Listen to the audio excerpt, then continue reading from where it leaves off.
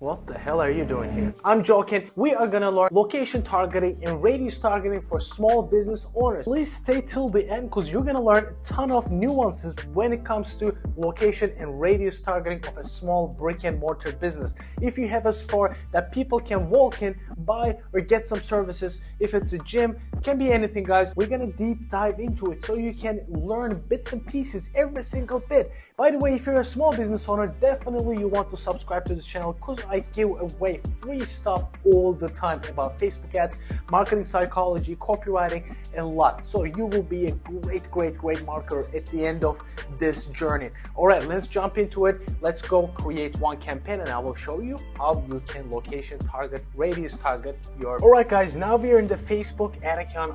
By the way, if you don't know how to navigate to this Facebook ads manager, please watch my other videos. I have a ton of videos how to navigate to Facebook ads manager, how to create your business manager, so on and so forth. So I don't want to cover that in this video. This video specifically going to be focusing on creating a campaign about location targeting and radius targeting. So we're going to click on this little bad boy to create button and we have different objectives. So you have to select your objective carefully, guys, in this case. So you don't want awareness. I always say to small business owners, myself as well, if a person comes to me and says specifically, I want awareness and I don't give a damn about nothing else, that's the only case I would run an awareness campaign. Other than that, I will never run an awareness campaign because that is simply Facebook's way of getting you spend money without giving you results. So do not touch this. But what do we want? We want to generate leads or store traffic. Ideally, we want leads or store traffic. Since there is not a store traffic option, we can get people to either message us via Messenger or we can get people to become a lead. So in this case, we want to choose a lead, guys. So we want to get people's information. They're going to be living in the radius area so we can call them and get them into our store, right? So we're going to click leads. We go next. Bam. Now our campaign is created. So what we're going to do, we're going to say radius and then put this little bracket thing over here, and then you're gonna type in the objective of the campaign. Not necessary, but we're gonna do this, right? So there are categories. You're not gonna specifically choose a category. This is, by the way, really important if you're doing housing or employment or credit.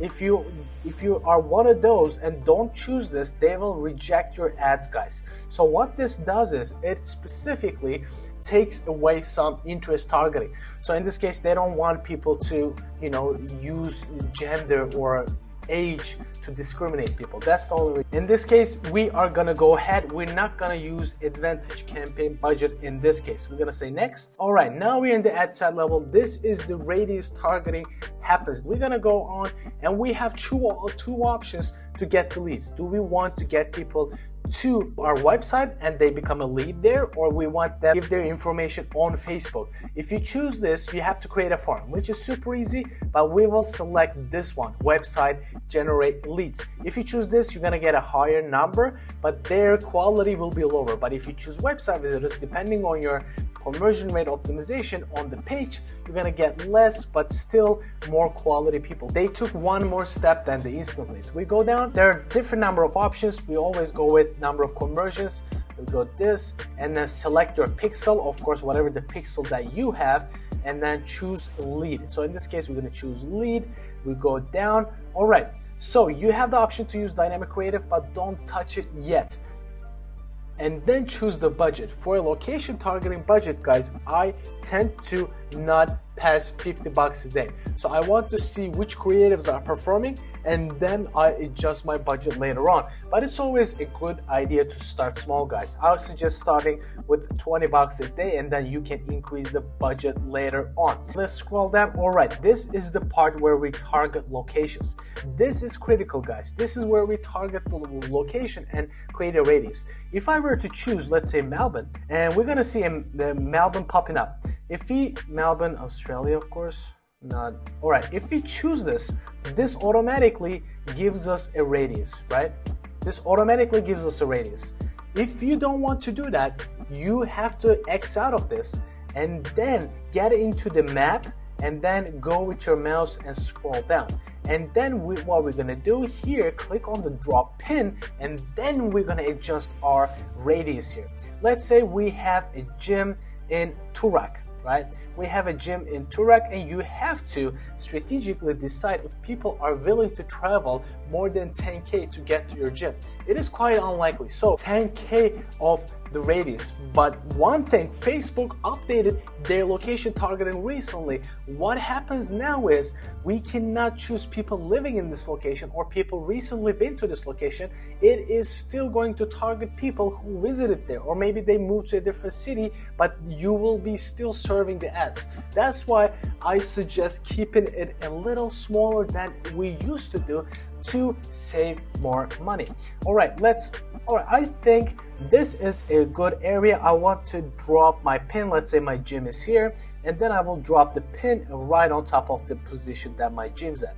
So now it gives us 10 miles. This is huge, guys. This is a huge waste of money.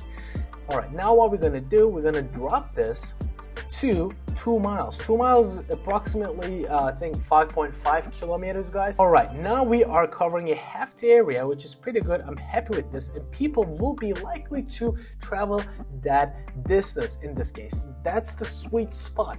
But let's say if you're living in a greater area, so in this case, Melbourne CBD is here, city center is here, and we are here. But if you live in a suburb area, you have to make the radius a little bit bigger. I'm talking about a busy city. If you are, I don't know, like Ohio, some unknown city in Ohio, you're not going to be able to get many leads in this case. You want to make it bigger. But with a city that is dense, if you're closer to the city, you want to make the radius a little bit smaller. So the only thing that you have to make sure is you go to the right hand side. How you can make sure is don't go below 100K, guys. Don't go below 100K. As you can see, my estimated audience size on the right hand side is 270K to 318K. So I am really happy with this, because with a specific brick and mortar location targeting, you don't want to go below 80, 90, 100. My personal suggestion, don't go below 100, because with the iOS 14 updates, you want to keep your audiences as high as possible. If it was an e-com store and we were targeting whole Australia, for instance, I would minimum have an estimated audience size on the right hand side, 1 million to 2 million. That will be my minimum. But in this case, we want to go 100K. It's perfectly fine. And if you're above 100K, that's perfect, guys. All right, by the way, let's say you're targeting 2 miles, and you're targeting 2 miles radius, and your target is 20K. You have to, of course, make it bigger in that case, right? You want to expand that radius. You can expand the radius to 10K if your target audience is not 100K over here. Don't worry about the estimated daily results. And of course, you can adjust the age if you're 100% sure. I have met a lot of business owners, they thought they knew their target audience, but after the testing, we actually found out they didn't know their target audience. After the advertising we conducted, and then the results showed otherwise. So keep that in mind. And detail targeting, we're not touching this, guys. This is really important. If you touch the detail targeting, put some interests in, this is gonna drop your estimated audience size drastically, because we're only doing the radius targeting, guys. That's really important. We're not gonna touch this. That's why we didn't do campaign budget optimization. We're gonna go down, and you want to choose manual placement, because with this strategy you want to show up on people's feeds. I discourage you to use Instagram stories and Instagram reels. So we're gonna X out of everything here, and then we're gonna only show up in the feeds. So as you can see, bam, bam, bam, bam, no stories, not so whatsoever. Just X out of everything. So there shouldn't be any ticks. Only 2 tick will be Instagram feed and Facebook feed. So this is going to increase your exposure, cover the most real estate. Stories, some people debate, can it be important, but in terms of getting leads, stories is not a great place, because your copy would not be seen, and that is the case.